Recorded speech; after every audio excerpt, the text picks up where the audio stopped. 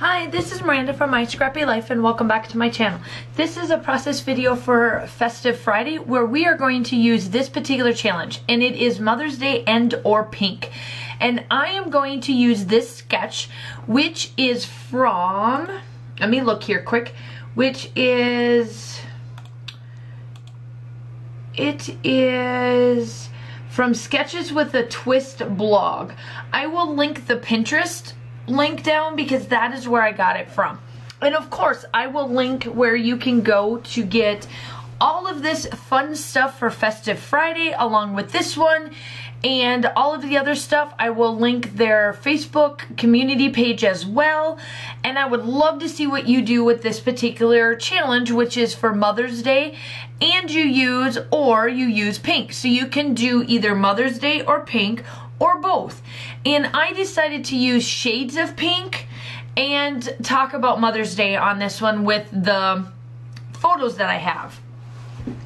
I did also do a multi-photo as well. I have 4 photos on this page. I'm doing really well with adding more pages. I used to back, like when I first started scrapbooking back in 2003, 2004, I would put down it on like a big piece of paper and there would be like 6 or 7 different photos on there, and I would write under every one of them and maybe put a little embellishment. And then that was my pages. Well, now I still love to do multi-photos. I really enjoy doing those. I've always enjoyed putting more photos instead of doing like 2 or 3 layouts with the particular event. I love doing it. I'm just not a double spread type person.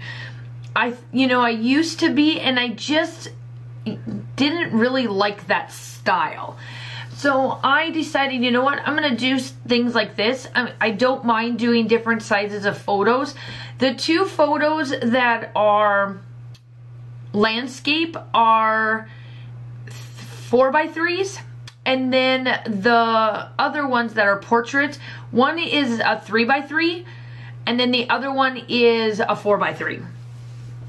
So that is pretty much where the photos came from. The photos are of my daughter and I. We tend to, on Sundays, love to take selfies with our masks. I do really nice facial masks for my daughter, and then I do like, the good ones for my face, and then I do have like pink is what I use on her face from Victoria's Secret because it's not that harsh. So please don't think that I make her do facials because she's got an issue. She just loves doing them with me. And I figured it would be so much easier to find something that is nice for her.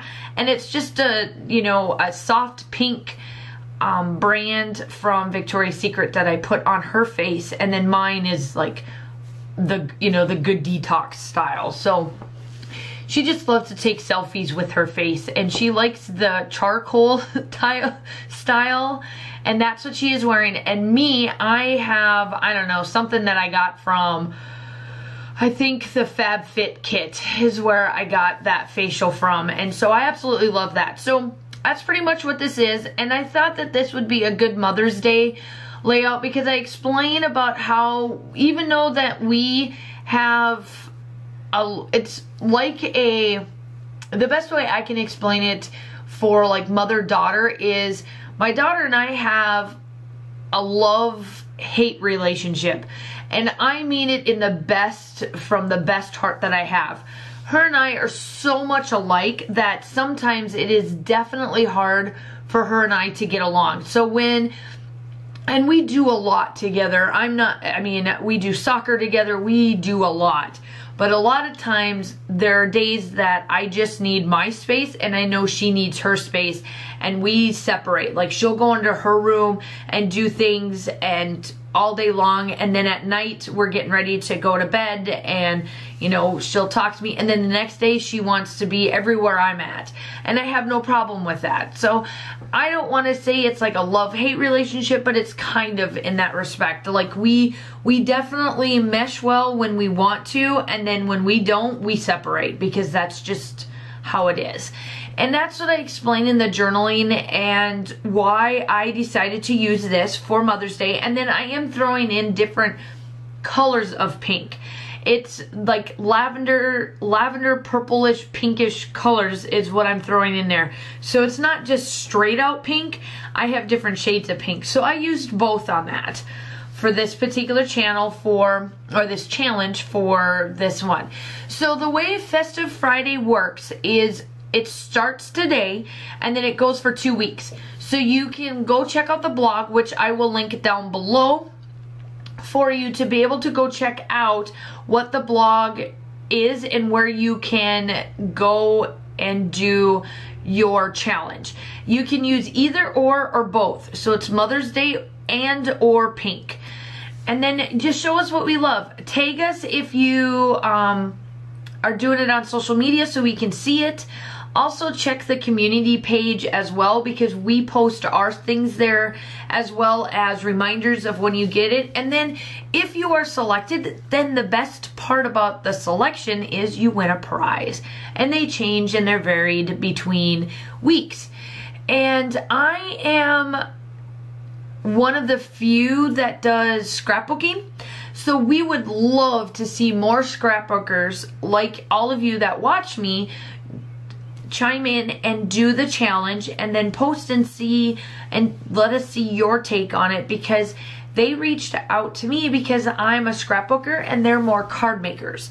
But it is so cool because the reason why we challenge ourselves is we look at, we have a whole list for the whole year of what we are doing for those holidays, that you can bring out a card, you can do a bullet journaling, you can do a shadow box. I'm doing a 12 by 12 layout and show your style that way. So it's pretty cool. I absolutely love it. But here I am, back to the layout. I am doing different things. So the collection that I am using is called Everyday Musings. And I think I got 2 of each. Not only for Everyday Musings for the embellishments, but also Glorious Day or Joyous Day from Pink Fresh Studio. And the gray is from Close to My Heart. So the paper that you see me working on, my background paper, is a gray color from Close to My Heart. And now I'm just putting up my embellishments.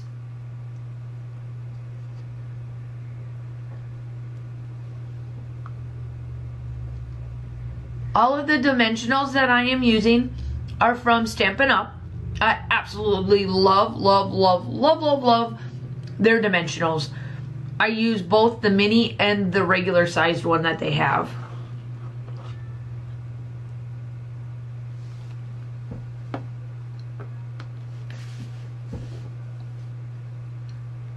I also followed the sketch pretty closely. I just added an extra photo and I kind of went out a little bit further than what they did, but for the most part I followed it closely as I possibly could. I will also link the Pinterest pin, which then in turn, if you click on it, you can either save it or do whatever, but then it also links to the blog post where she used the layout for this one. And now I'm just finishing up. I'm just adding the little bits. I'm trying to stay as square based and rectangular based for my layout. And you still get, obviously, if you are a what do I want to say, like a triangle based, you can tell that I have multiple triangles on here, like it could be all colorful for that part. But I am doing that. My title is going to be One of a Kind, because she is truly one of a kind. I mean, obviously we all know that we boast about our children and we have, you know, this, that, and the other, and etc., etc. But this girl is just one of a kind. It is like, I've never really, like, out of all of my life span, I've never really met somebody like my daughter. She has a love for animals. I really don't know how to explain it until you meet her. Like, everybody that meets her enjoys her. She's just got this personality and warming to her that I just, you know, I don't like to boast. You know, yes, we like to boast about our children, but I don't just like boast about them. But she just has this thing that everybody always talks about, and I even see it in her too. And I placed a bunch of hearts down from Stampin' Up. I do then get out my gold colored from Shimmers. It's Sunset Strip, and I do some splattering. And just go ahead and like and subscribe if you have not subscribed to my channel before. I would love to have you. Make sure you go check out the blog and everything, and I will talk to you soon. Bye!